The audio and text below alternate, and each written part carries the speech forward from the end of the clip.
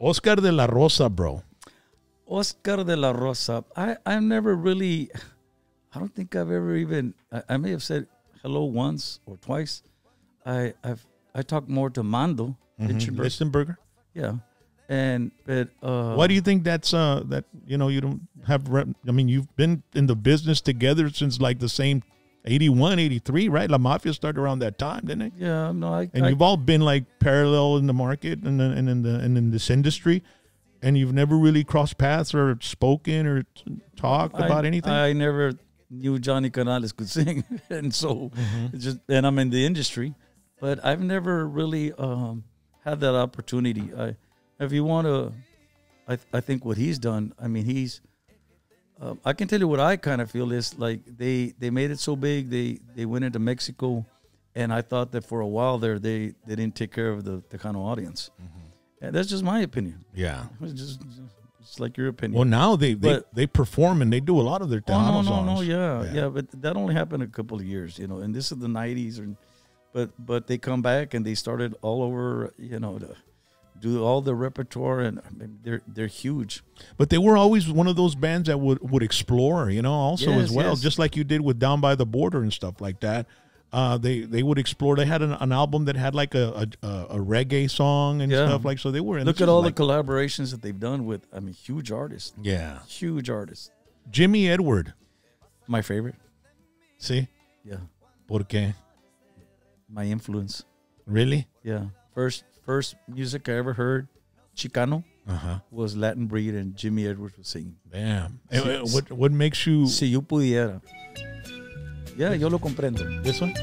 Is this the song you were talking about? No. This is the one that popped up. Is that Jimmy Edward on here? That's Jimmy Edward. Latin Breed. Yo lo comprendo. He sings higher than I do. Wow. It's in late 70s, right? Something like that, mid 70s? Early 70s. You were 15 in 75. I was 15. Yeah, and you were I was probably like 13 when that came out. You were 18 in 78.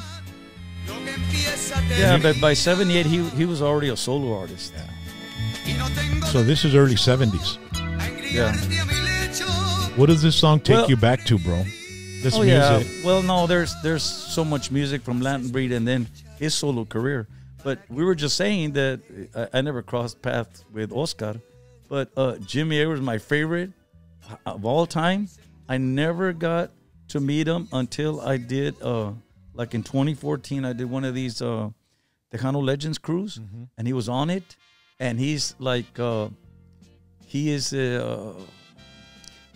towards the end of his show, he comes and he sits down, and I got to sit right next to him.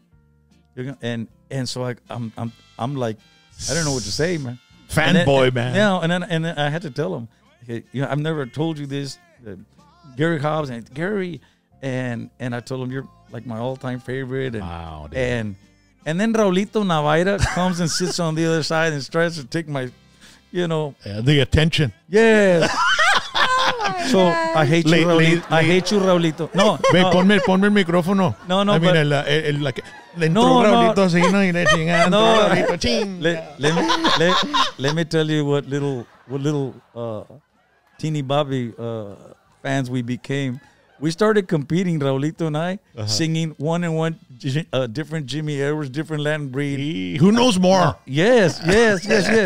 No, and I said, no, not just the melody, the lyrics too. So there we are fighting over attention for Jimmy Edwards. But they were one-upping each other. But very humble, very. Hey, I remember this one on an 8-track. Who doesn't know Jimmy Edwards, man? This song right here, like. Tu Prieto? Yeah. Oh, no. Yeah. Which is that? Yeah. We got to meet him, me and my wife, and he was playing with Bob Gallarza. They did a show here at the convention center, and we went. It was Thanksgiving weekend, and it was him, Chente Barrera, and Jimmy and Jay. They all went in there and performed with Bob and his band. Bob was just an amazing conductor on stage. Fantastic.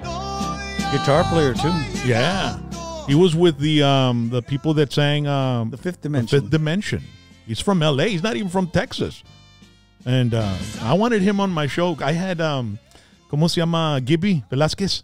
I had him on the show with David Lee I went to the studio and we were there. That was one of our first controversial shows, and so we talked about Latin Breed breaking all the rules, you know, with Jay, right? Don Luis El Tejano, the medley and all that.